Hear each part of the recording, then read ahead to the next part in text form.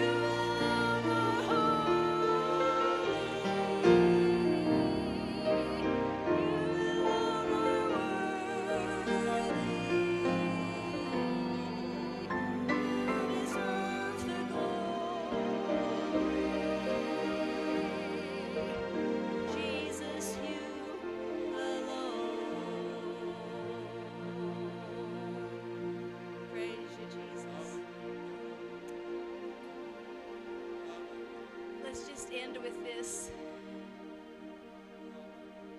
promise. Surely goodness, surely mercy, right beside me all my days,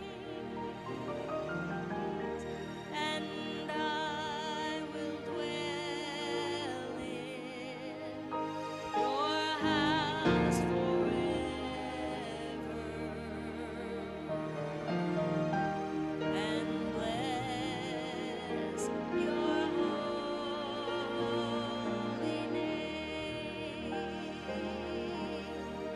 Surely goodness, surely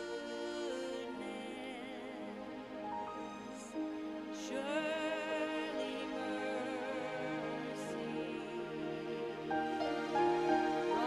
right beside me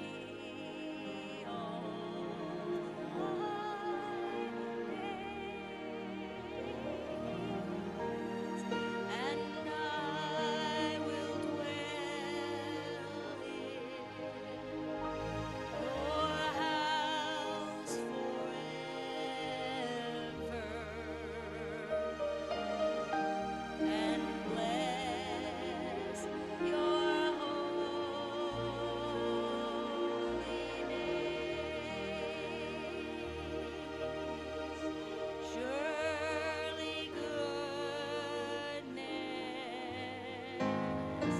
surely mercy, right beside me all my days, and I will dwell in your house forever, and bless your holy name.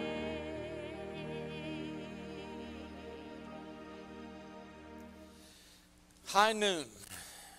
You're from the West, the Wild West. What did high noon usually stand for?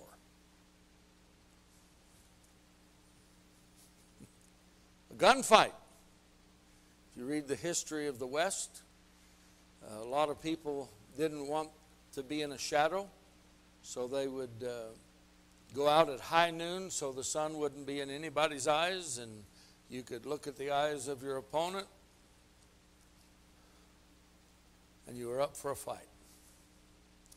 Well, do you know that before the West happened and was eventually won, high noon was a biblical time? Not only midday noon, but midnight. 12 o'clock is the title of the message, and we're getting close to 12 o'clock midnight.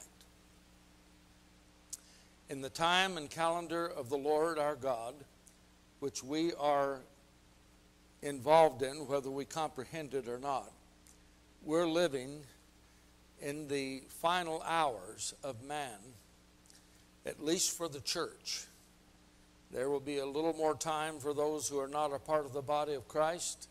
They will go through the great tribulation. And then there will be 1,000 years where the righteous will rule and reign with Christ after the battle of Armageddon and judgment comes upon the earth. Christ will come back to the new heaven and new earth, and there will be 1,000 years of reigning with the Lord. And we won't get into all that. I want you to turn to a very familiar passage of Scripture in the book of Psalms 91. Psalm 91, and we'll read the first 6 verses. We're going to focus our attention for the sake of the message on verse 6. Psalm 91, beginning at verse 1. I'm going to read this morning from the NIV, New International Version. He who dwells in the shelter of the Most High will rest in the shadow of the Almighty. I will say of the Lord, He is my refuge and my fortress, my God, in whom I trust. Surely He will save you from the fowler's snare and from the deadly pestilence. He will cover you with His feathers, and under His wings you will find refuge. His faithfulness will be your shield and rampart. You will not fear of the terror of night, nor of the arrow that flies by day. Verse 6. Nor the pestilence that stalks in the darkness, nor the plague that destroys at midday. 12 o'clock noon. So he's dealing not only with the issues of the night, but the issues of the day.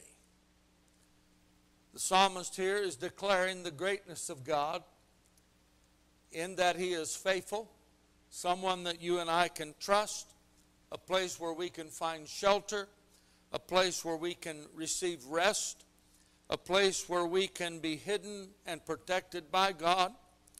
Under His feathers and wings, we have a place of safety and refuge. He declares His faithfulness and that He is our shield and our rampart. Therefore, we do not need to be afraid at midnight, nor at noonday, nor any other hour. But the focus of the message is based upon the thought of 12 o'clock, high noon, which speaks not only biblically, and we'll explore a little bit of that today, but being that we are here in the West, we identify with a lot of the historical gunfights and things that happen. We're real close to the OK Corral and Tombstone, which was famous for a lot of gunfighting and deaths, people confronting one another.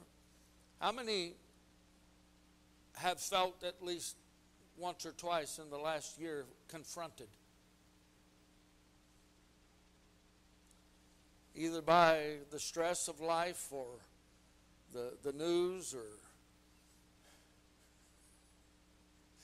after all these months, I still get out of my vehicle and am sometimes having to find myself going back to the vehicle and getting my mask. My wife has figured out how to handle that. She just pulls it down when she's not using it and then pulls it up. She's always got it on. I'm just not at that place yet. It pulls on my ears too much. But confrontation. How many love confrontation? Come on, now be honest. Because there are some people that just go out seeking it. They feel like they are called of God to confront. Some of you mothers, maybe some fathers, maybe some children, siblings. Siblings love to confront. Students think that teachers love to confront. I have no idea where parishioners, people who attend church, got the idea that pastors like to confront. There may be some that do, but I do not like confrontation. Don't like to do it, don't like to receive it. But the story of confrontation begins in Genesis. Probably one of the most significant confrontations that took place in the day. And we look at it, if you want to turn to Genesis chapter 2.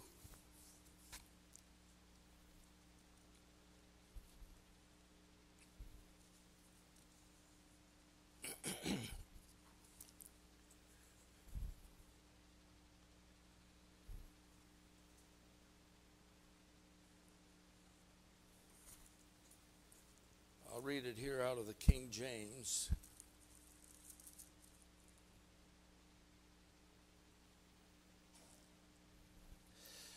chapter 2 and verse 15, the Lord God took man and put him in the Garden of Eden to tend and to keep it. The Good News Bible says to care for the garden and to guard it.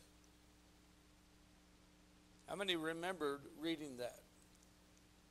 That there was two things that God gave Adam responsibility to do at creation after he had created Adam. And he said, I want you to go in, and some of the things was to name the animals, but he said, I want you to care for, tend the garden, and to guard it. Now keep that in your mind as we go forward. Most believers would say that they have a healthy relationship with God. How many would feel you have a healthy relationship with God?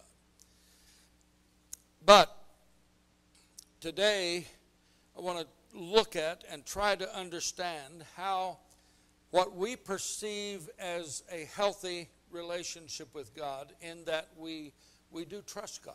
We do love God. We know God loves us. We believe in His Word. And that would begin to build a healthy relationship biblically and spiritually. But how circumstances and sometimes one individual can come in and affect what was a healthy relationship and cause that relationship with God to be undermined or compromised. Psalm 91 that we read together identifies the fact that there are epidemics that strike at noon and at night. As we look in it this morning, I want us to meditate on the part of the verse that speaks about terrible sufferings that come at noon. And we are in biblical prophecy, what would be considered the midnight hour, somewhere between 11 and midnight. Midnight would be what we would consider the coming of the Lord for the church and the beginning of the Great Tribulation and the judgment of God dealing with those who have rejected Him. If we look at this present pandemic that we're in, COVID-19, we're cautioned not to venture out of our homes unless absolutely necessary. And the reason for this is because there are those who exhibit no symptoms of the COVID virus, and yet they are contagious. We are finding that there are far more people that have the virus that have no symptoms than there are that have it with symptoms. That's scary. How many would like to know that you are sick because you feel it? But if you don't know you're sick and you go on and you extend your strength and you spend time with your family and go and be with everybody, and yet you have a sickness that could make others sick or kill them, I would rather know so that I can draw back. How many would say yes to that? But do you know that most of us today do not realize that we've been compromised? How many are somewhat shocked at what's happening in our nation today? In 1 week, President Biden has signed over 40 executive orders that historically would have been decided by Congress. In 1 week, he signed 40 executive orders that would normally have needed a vote of Congress to have been effective. And the pace and the direction that he is taking our nation, to me, is startling. It's not that I didn't know his position and political persuasion. I'm just amazed that in 1 week he has rushed us in a direction that biblically should we be involved in it, says that there is no hope for those people and no hope for that nation. How many understand that? That biblically, the direction we are being taken, the Bible said, should we participate in that and pursue it and follow it and be a part of it, there would be no hope for us and no hope for our nation. So it's not only startling, it's fearful. If you're a person of faith, your antennas ought to be up and you ought to be spending more time in prayer than you have been. Amen. The reason that we need to be cautious, not only with this virus that is around us and with other things that are happening in our world that are dangerous, but with the spiritual climate of our nation and our world. The reason that we need to be cautious is that there are those who exhibit no symptom of evil. Their conversation does not identify that they are intent on destroying.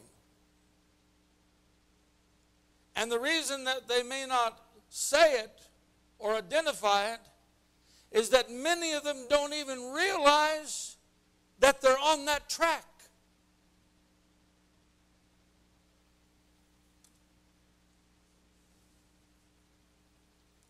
They've been duped by the enemy. They've been deceived. The Bible calls it in the last days that there will be multitudes who literally give themselves over to believe something that's not true. They believe it's true, but it's not. They gave themselves over to believe a lie, and the Bible says that the end of that is damnation, destruction. These individuals are spiritually asymptomatic. They do not show necessarily the face or the tenor or the temperament of evil and destruction, and yet they are contagious. There's a high probability that they will infect many people around them because of their position and their influence.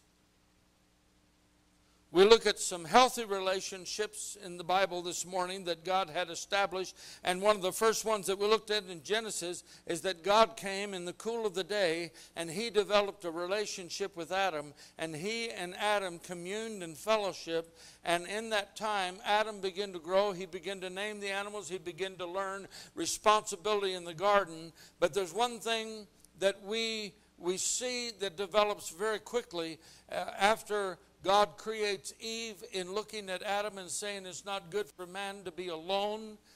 Eve comes into the picture. They become husband and wife, eventually produce children, and therefore the beginning of the human race. But in the very beginning of that, here comes an individual, a serpent, who's actually walking on legs.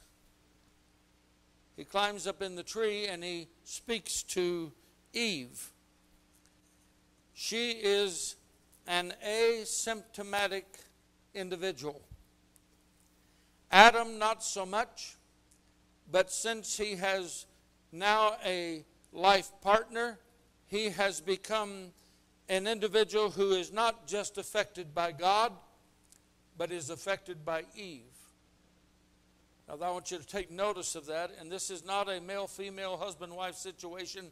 This is just the fact that when someone else becomes involved in your life, they will have an effect upon your life. How many have learned that? Pastor Jordan and Jessica are learning that now that Jack has arrived, he has more persuasive power as a baby who doesn't even know what's going on their lives than they do.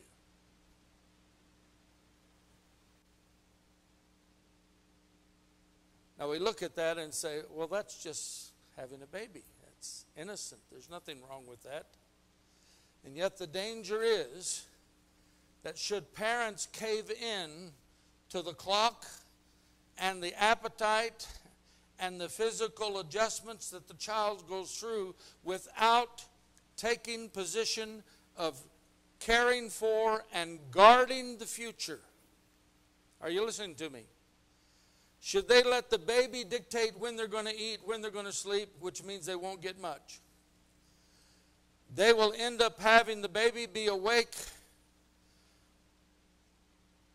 at night and sleep through the day.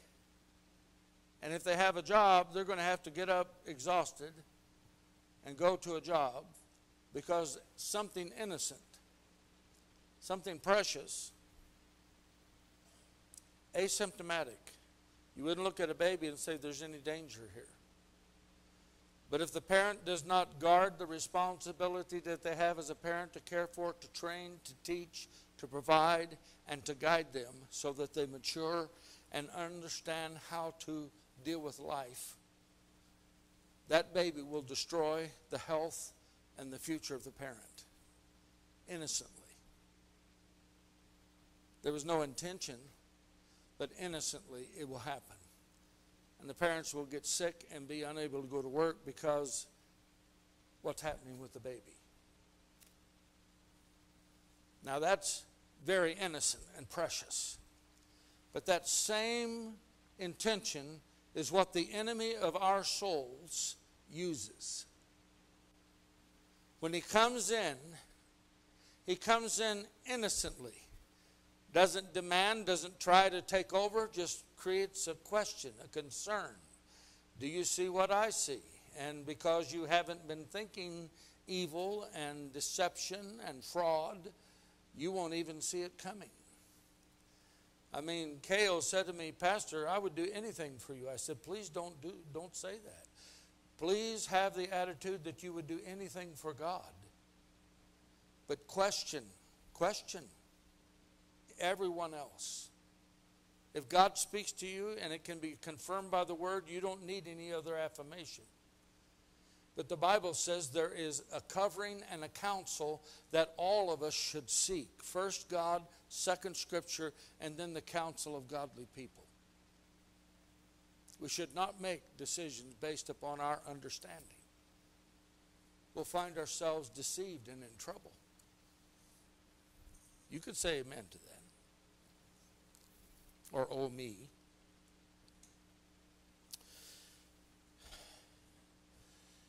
If you look at what happens as a result of what seemed to be innocent, him talking to Eve and Eve responding, if you look at the conversation, we're not going to get into it because of time, but Satan makes a statement that is not totally true. Eve responds, and because now she's talking to someone who has not threatened her, it's the first conversation that she's had other than with God or Adam. No other conversation has happened. The serpent is talking to her, questioning. It's sad, he says, that you're not able to eat of the trees of the garden. Well, the truth we know, God said just the one in the middle. The tree of knowledge of good and evil. Do not eat of that tree, for the day that you eat thereof you shall surely die. But in his conversation, he kind of sounds innocent. It's so sad that you can't eat the fruit of the trees. Oh no. We can eat the fruit of all the trees. She did not identify in her response that God had said, yeah, that one you can't eat of. We can eat of the trees. See, it's innocent. So the conversation continues, and he shows her how voluptuous and appetizing it is, and she reaches up, examines what he is showing, and she had never taken time to look at it before. Because it's something that in God's relationship, he said, we're not even going to go over there. You shouldn't be around that tree at all. You shouldn't even allow yourself to be tempted. Just stay away. All these other trees, you can eat all the fruit you want, but that tree, you cannot eat. Stay away from it. But there's where the Satan came, and he speaks from temptation. That which the Lord says, don't do that. How many know when you tell a child, now I've baked these cookies, and while it's been baking, they've been saying, oh, that smells so good. Can I have one? No, you'll ruin your supper. Now, I don't want you eating any cookies. And Mom gets busy. And here's the fragrance, and here's the memory. I'm going to bake some cookies for later, and here's the fragrance. Oh, it smells so good. Oh, I just can't wait. And almost always they will go in and sneak a cookie. Now, Mom innocently baked them to make a dessert that would be enjoyable. But therein is the asymptomatic. We don't realize that by nature we are tempted by things that are fragrant. Come on, ladies. Yay, nay. Come on, men. I can remember multiple times getting smacked on my hand as a child coming in, as a teenager coming in, and if there was something cooking, I'd go over by the stove and just kind of look, and while Mom was looking, I'd try to grab something and just toss it and go in and get cleaned up. And she'd reach over, stop that. You can wait for the rest of us. Temptation. Asymptomatic. There's nothing wrong with that. When we look at what happened in the garden, we should have an understanding about what happens to us by nature. Our carnal nature is asymptomatic. We were born in sin and shapen in iniquity. We were prone to be tempted. We were given the ability to choose good or evil. And yet the Lord says, don't go eat of that tree. In the wider circle of relationships in society and the church, all of us are vulnerable.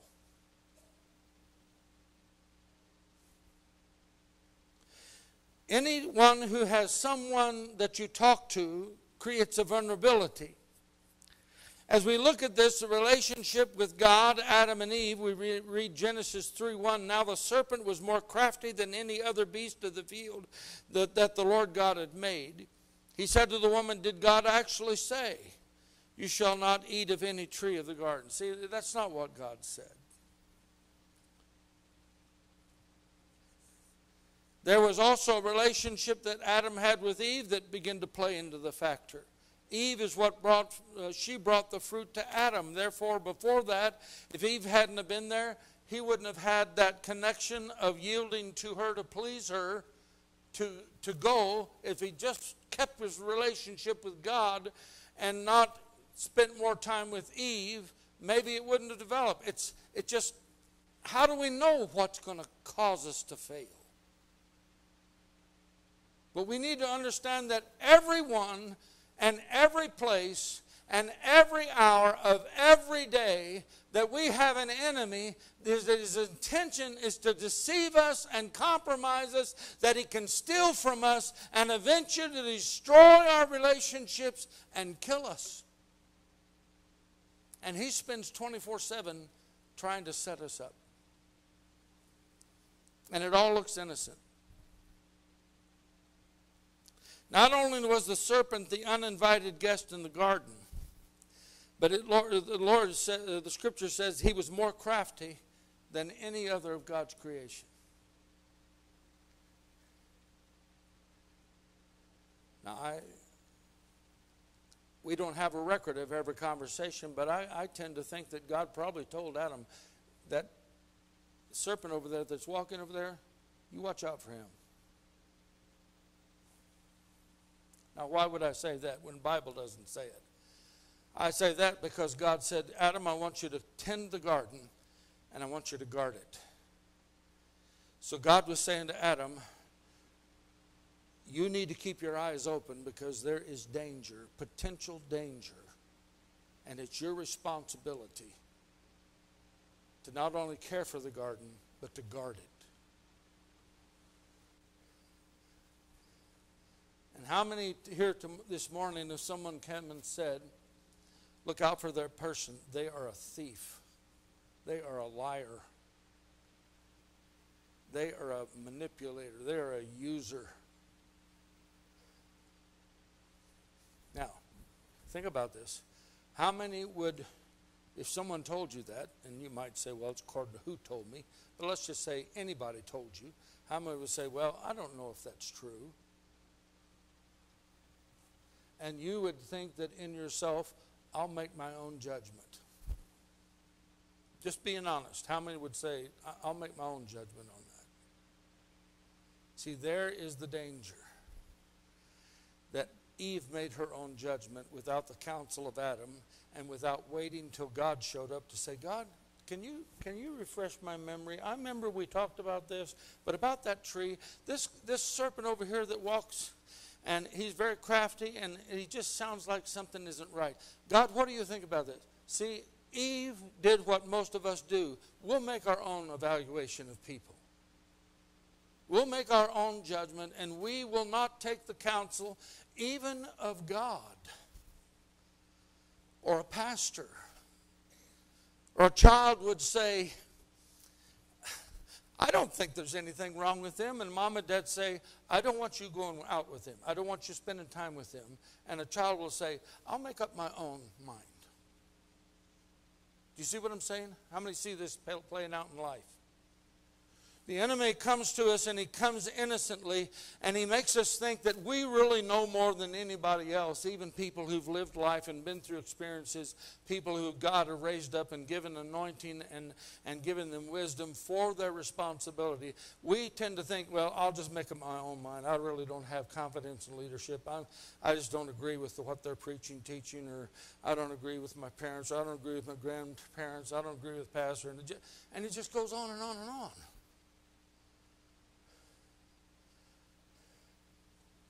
And that's why I feel like God gave me this, is that I believe that we are being set up for a shootout on a regular basis.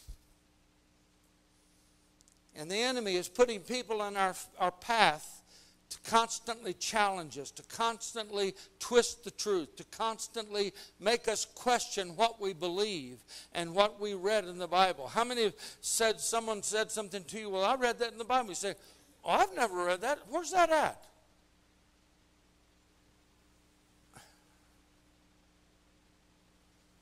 How many have ever read the Bible passages numerous times, and on a certain day at a certain time you're reading and the Lord, boom, and literally, I've got numerous versions of the Bible. I've got about 100 different texts and commentaries on my computer, and I have literally gone back to my office at different times and went through and looked at everything I could look at, because I just thought, that can't be in there. I've never seen that before. And there it was. And I look at Bibles that are far older than I am, and there it is. And I'm saying, how could I have not seen that? Because the Bible says the enemy has come to blind the eyes of our understanding. And the Spirit has come to open the eyes of our understanding. But the enemy is crafty, and he's voluptuous and temptuous. And he wants to really allure us. And the Holy Spirit is just here to speak kindly and softly. Please hear me. Don't do that. And yet the smell, the fragrance, the temptation is screaming at us. And because we don't remember that we're asymptomatic as people who were born in the flesh, we have a propensity to sin. We have a propensity to believe things that are not true. We have to be on our guard, church.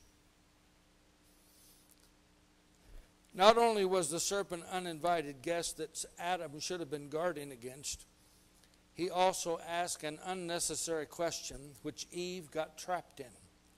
Eve should have really chased the serpent out of the garden. She should have hollered for Adam, Adam, this crafty thing is here saying things that I don't think are good to listen to. Kick him out. Or maybe she should have just been so bold to say, God, where are you? You're watching over us. You said every day, this guy, he's causing trouble.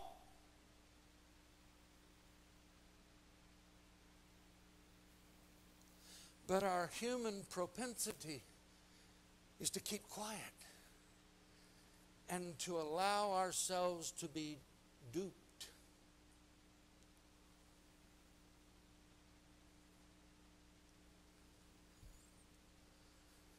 It's like Cale.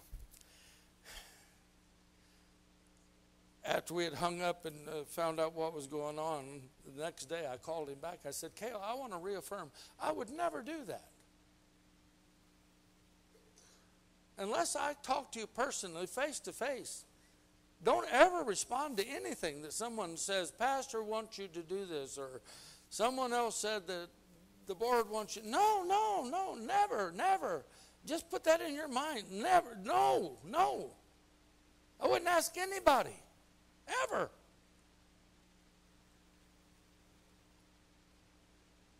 But you see, the heart in Cale, I want to help my pastor. His motivation from moving back from his homeland in Samoa was to come back and help me. He said, I felt bad that we'd moved away and I wasn't there to help you all these years. But I'm coming back to help you. And his heart was, boy, if Pastor wants me to do that, Leah, go do this. No. Cross the T and dot the I when it's something that affects your safety, your future, your finances, your marriage, your parenting, your relationship with God. Cross the T, dot the I, check it again. Seek godly counsel. Amen. Instead, Eve gave heed to the crafty servant, engaged in more conversation until she had finally done what he wanted her to do, was to take a bite. And yes, it was delicious. She turns and says, Adam, this is the most awesome fruit in all the garden. And Adam took it and ate it.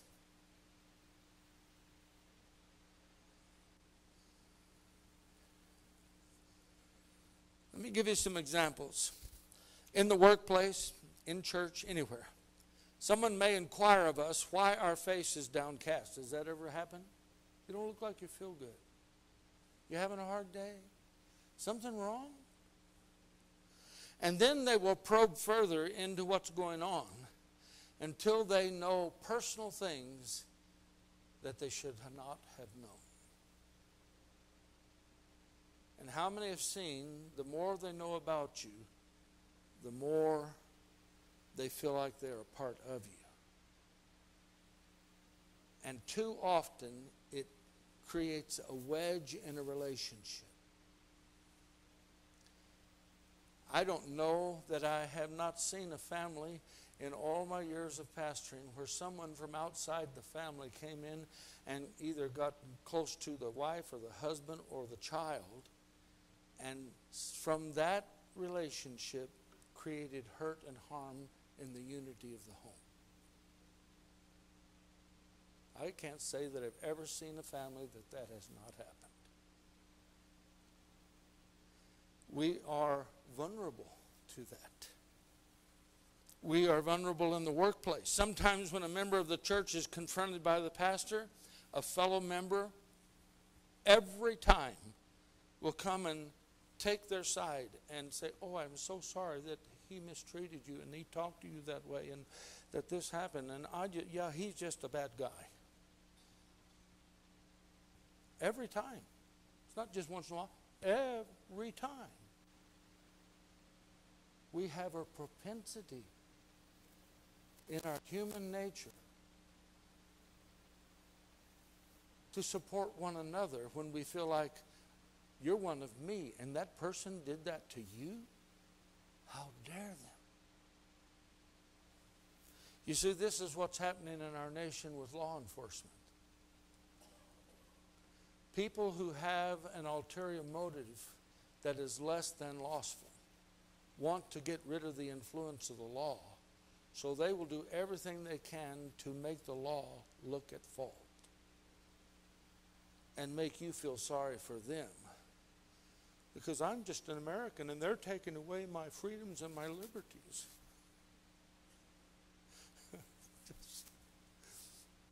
Oh my goodness.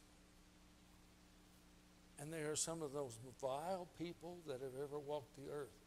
But they have a propensity to play on your emotions and sympathies until they've got you standing with them at the cost of your reputation.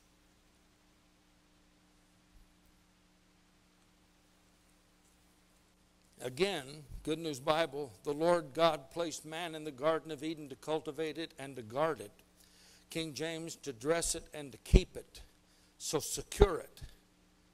Two fundamental responsibilities that God gave the first man and woman on earth, He has also given to you and I. But when we look at the New Testament, God is now saying,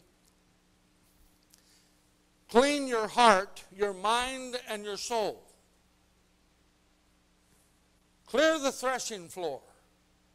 Dust out all the things that should not be there.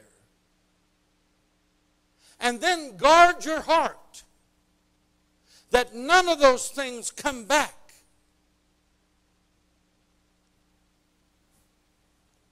How many knew that that's what God said to Adam for the garden?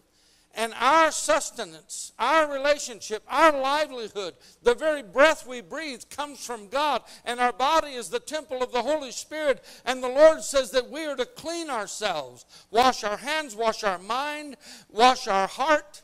Amen? Clean it out. Get rid of bitterness. Get rid of anything that it does not belong there. And put God upon the throne. And then guard your heart, that the enemy does not come in and deceive you and dethrone God and your affection for Him. The Apostle Paul affirms that teaching that was in the Old Testament and is in the New Testament. Keep your heart with all diligence. Keep watch on your heart, what's going on in your mind and in your soul with all diligence, Paul says. That's your first responsibility. Do not allow the world, the flesh, and the devil to get in and compromise you. Do not allow any other person, no matter who they are, family, friend, parishioner, pastor, congregant, whoever they are, president, law enforcement, or the most vile person in the society, do not allow them to come in and deceive you.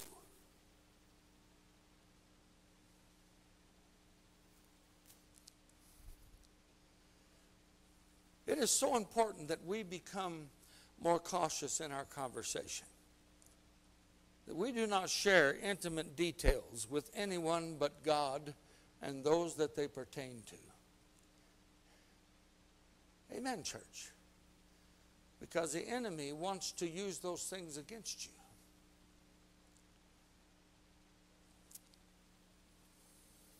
If we're not watchful, like Eve, these harmless, seemingly harmless conversations lead to confusion and even cause of breakdown in good relationships, good friendships, and they are the very root of over 65% of marriages ending in divorce. Because we didn't guard what we were thinking or saying, and who we were spending time with, and who we were listening to. And it doesn't matter how good or how right it seems, if it is not blessed by God, the enemy is the one who's driving it, and his end goal is to destroy you and everybody connected with you.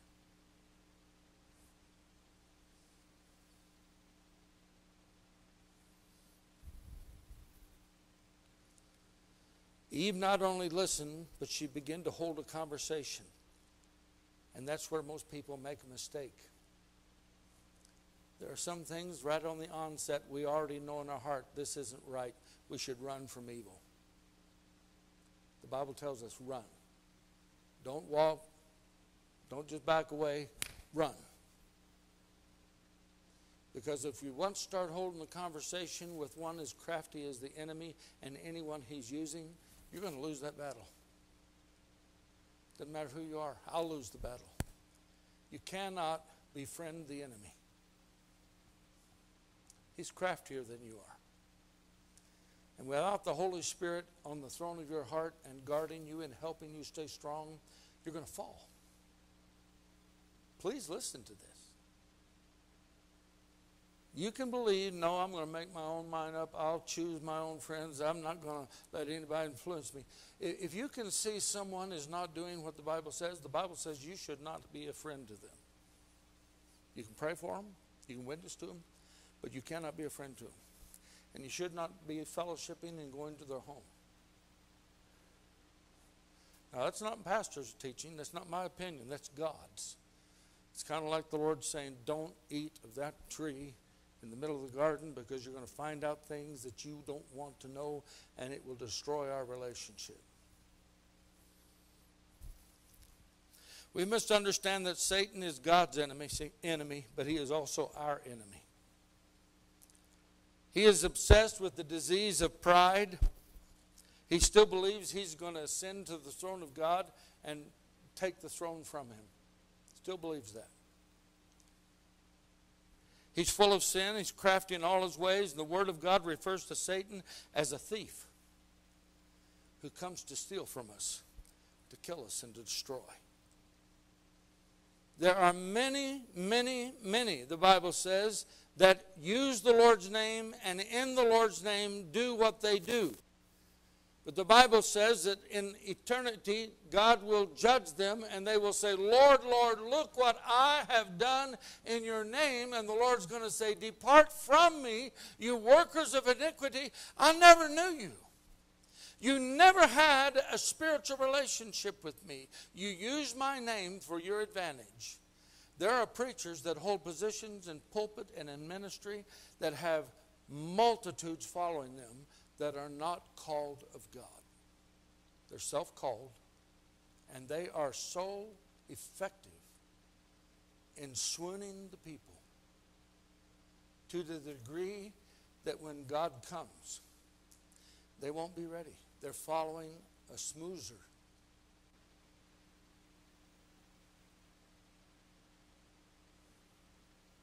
Proverbs 26:20 and 21, without wood a fire goes out. Without gossip, quarreling stops. Charcoal keeps embers glowing. Wood keeps fires burning. And troublemakers keep arguments alive. They will not let it alone. Will not commit it to prayer and be silent. They are instruments of Satan, stirring up the coals and keeping the fires of destruction burning. You know that since Lucifer in the Garden of Eden did what he did to Eve, he has not relented. He has come to every human being that's ever been born, into the billions of people, and he has affected every one of us from the beginning of the garden. Is that scary?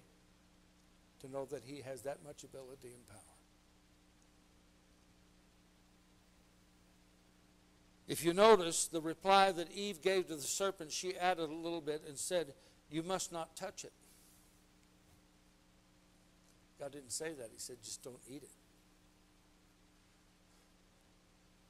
God instructed them not to eat of the fruit, but Eve supplemented. She immediately had bought into Satan what he was doing when he first said his first statement. Hath not God said, you cannot eat of the fruit of the trees in the garden? He began the lie, and now Eve, just in 3-sentence conversation, has bought in humanly to twisting the truth. How many see that happens? How many have had that happen in your own life? I've had that. And I've had to go back and stop myself and say, excuse me, what I just said was not accurate. Here's the truth. Because the enemy will come in while you're trying to talk and put a seed in your mind, and if you're not careful, you will say it without judging it. That's why the Lord says, Now it's your responsibility to guard the thoughts of your mind and the intents and motives of your heart. To guard it. Now I know that this is not exciting. And it's not shouting glory, hallelujah, and we're getting ready. But folks, I'm talking to you about something that has brought down every generation in the history of mankind. And the Bible's telling us if we're not careful, the trumpet's going to sound and we will have been deceived and not ready. Matthew 25, quickly, the kingdom of heaven, parable of 10 virgins. It says the kingdom of heaven will be like 10 virgins took their lamps, went to meet the bridegroom, 5 of them foolish, 5 wise. The foolish took their lamps, they took no oil with them. The wise took flasks of oil with their lamps. The bridegroom was delayed and they became drowsy and slept. But at midnight there was a cry, here comes the bridegroom. And the 5 foolish that did not come with extra oil were out trying to find it. And the bridegroom came at midnight. See the significance of what I'm talking about? Mark chapter 13, the Bible says in 13:32, no one, concerning that day or hour, no one knows, not even the angels of heaven nor the Son, but only the Father. Be on guard. This is verse 33 of Mark 13. Be on guard. Stay alert, for you do not know when the time will come.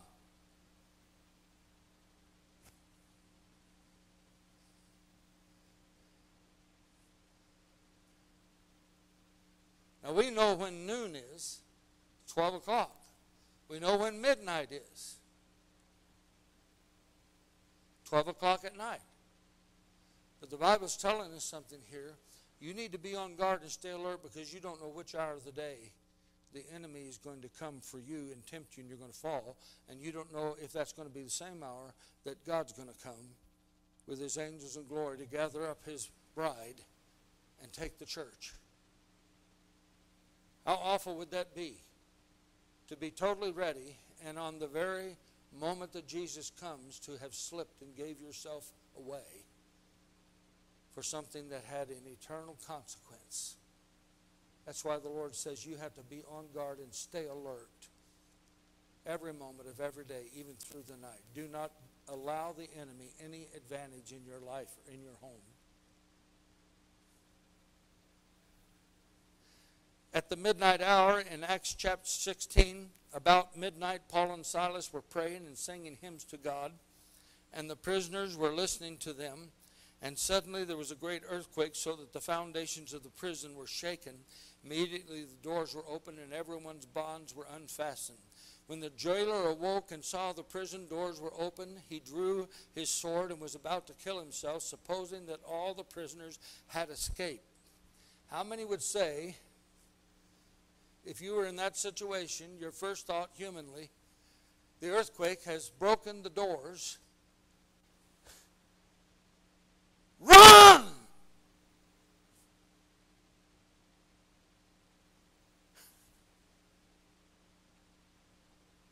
I have some carnal still in me.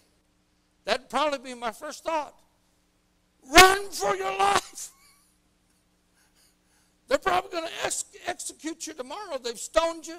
They've got you here in stocks and bonds. You're going to die.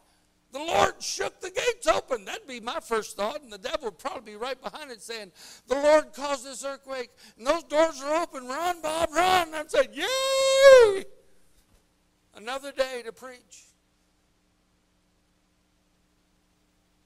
But that's not God's perspective. Do you know, we read the rest of the story and what happened? As a result of Paul and Silas staying there, the jailer and his family was saved. It didn't get them out of trouble. They still went before the court. They still faced the consequences. They were still prisoners. They weren't set free. But the jailer in his house was saved. Now the enemy's going to say, do what's best for you. But if you're a child of God, you have to listen to the Holy Spirit, because if you're there on a mission. Because you're never without God.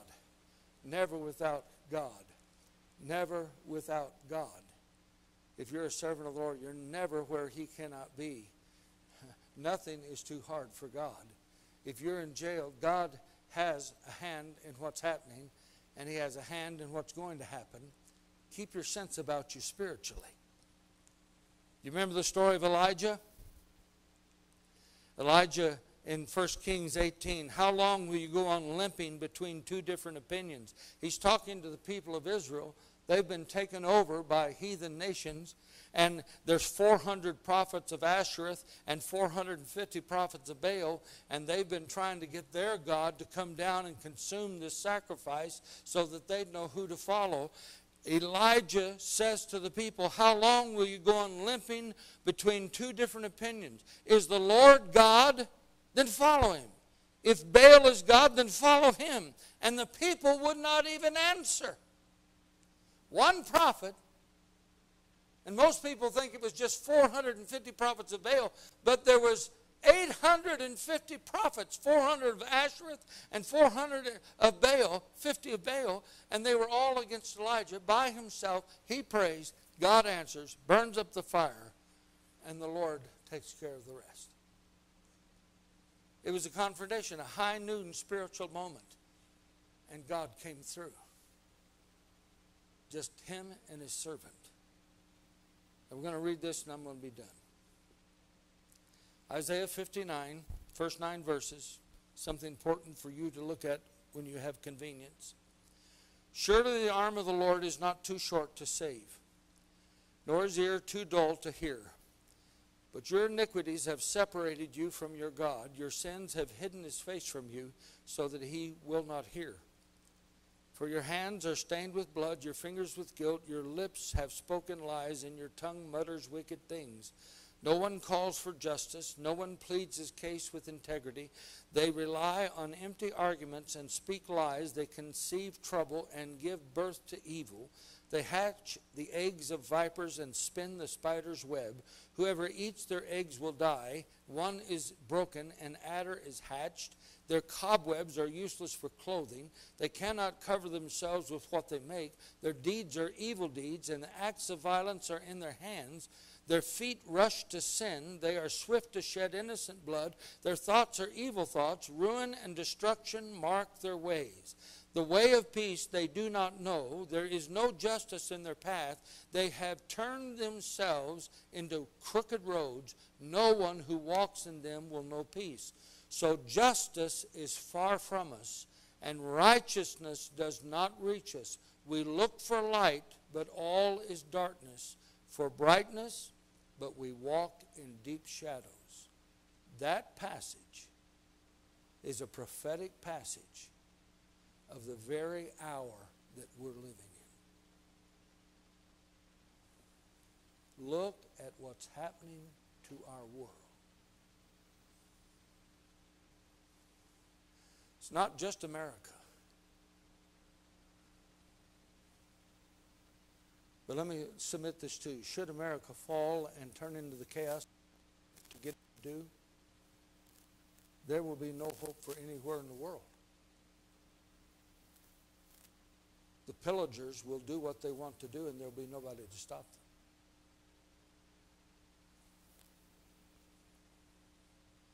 But the Bible says something important. Judgment begins at the house of God.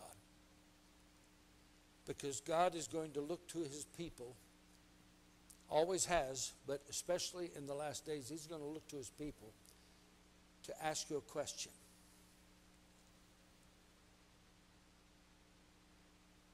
What are you going to do? Last Sunday's question. What are you going to do? In the midst of what's happening, where are you going to stand? Where's your heart? To survive what's going to happen, will you be able to give up your faith and turn away from what you know is right? To have a few more days, months, years, even if it was that long if Jesus tarries, which I just don't see that, I just think things are happening so quick that we're headed to a calamity that will be amazing.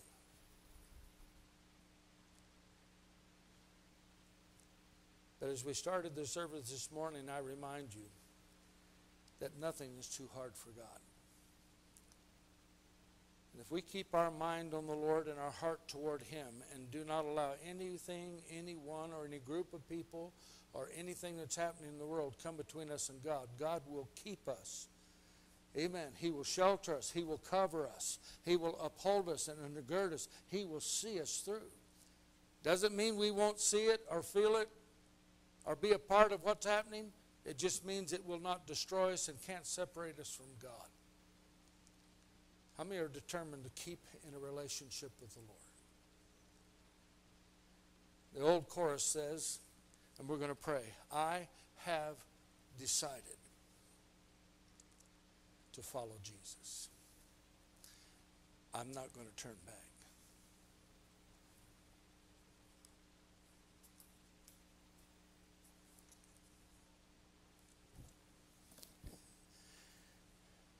Get with your family this week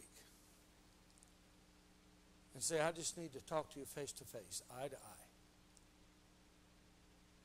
If they're too far away and you can't get to where they are, get them on the phone and say, sit down, and I want you to pay attention to what I'm asking you. Have you received Jesus Christ as your personal Savior? And is there anything in your life that could separate you from God's love and forgiveness and mercy? Because we need to be ready. 12 o'clock is coming. And after that, it'll be too late. How many hear what Pastor's saying? How many have a sense of that already in your spirit? Our days are numbered and counting down. We need to be ready for the coming of Jesus. So would you tend your garden? Check your heart, your mind, your relationships, your involvements. If the Lord can get your attention and say, you need to let that go. You need to separate yourself from that. Because it's getting close. You don't want to have that deception, that weakness, that influence shouldn't be there.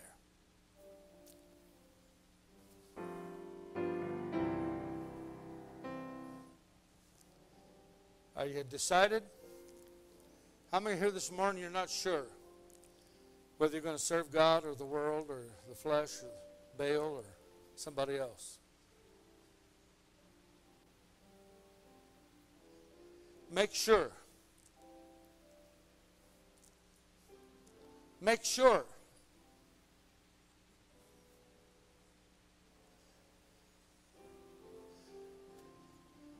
Amen.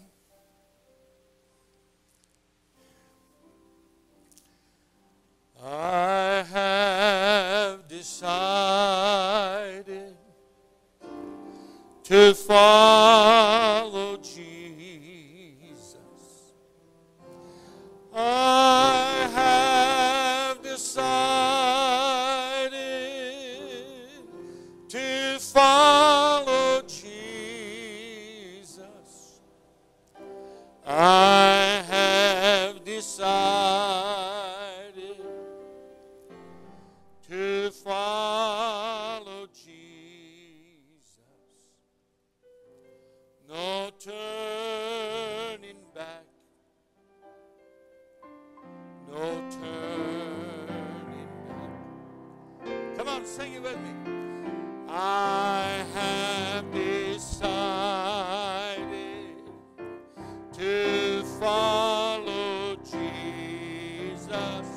Oh, I have decided to follow Jesus. I have decided to follow Jesus. No turning back.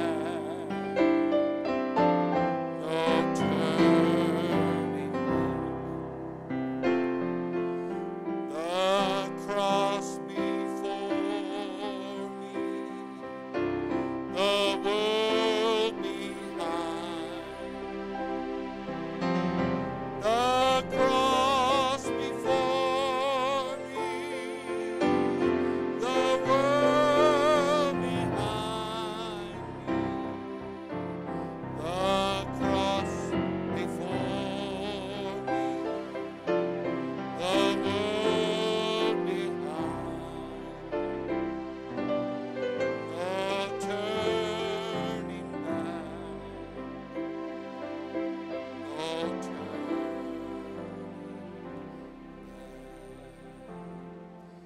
before you leave, remember your responsibility that God spoke to Adam and He spoke to every human being through the Scripture, Old and New Testament.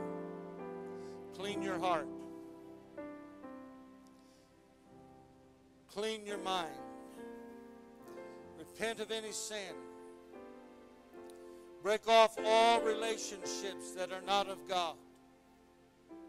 And then guard your heart that no root of bitterness, no envy, no lust, no pride of life, nothing could get in and become between you and God. Just take a moment.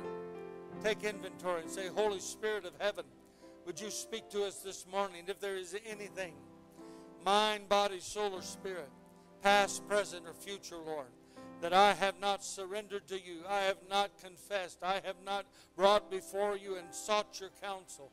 Lord, would you show it and reveal it to us this hour, throughout this day. Help us, Lord, to take inventory. Help us, Lord, to take responsibility of cleaning out anything that does not belong in our thinking, in our feeling, and in our living. Oh, Lord, help us to be consecrated and sold out to you, that we are ready for the soon return of your Son, Jesus. Spirit of heaven, would you help us? Help us, Lord, be diligent with all diligence to guard our heart, our mind, our soul, and our body, that you would keep us from evil, keep us from compromise, keep us from being deceived, Lord. In the name of Jesus, we pray these things. Amen. No, I am not ashamed of the gospel. Would you sing that with me today? God bless you. Thank you for being here. Stay loving God and following the Lord. Amen. No, I am not ashamed of the gospel. The gospel of Jesus Christ. No, I am not afraid to be counted, and I'm willing to give my life. Let me be what He wants me to be, to give up the wrong for the right. I am not ashamed of the gospel. No, I am not ashamed of the gospel of Jesus Christ. No, I am not ashamed of the gospel of Jesus Christ. No, I am not afraid to be counted, and I'm willing to give my life, 'cause He wants me to be, and He wants me to give up the wrong for the right. Oh, I am not ashamed of the gospel. No, I am not ashamed of the gospel.